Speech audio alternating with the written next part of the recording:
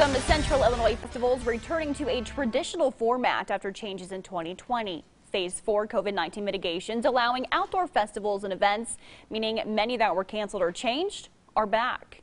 In Morton, leaders saying they're planning for the 55th Pumpkin Festival with food, carnival rides, and tents.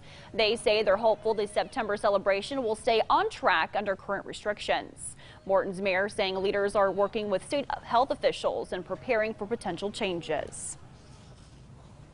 First thing people ask me, are you having a pumpkin festival this year? So far we got the green light for everything, so we're trying to move forward with a positive attitude. Hopefully everything works out. This year's festival theme is Pumpkins, Tailgates, and Traditions. It runs September 15th through the 18th.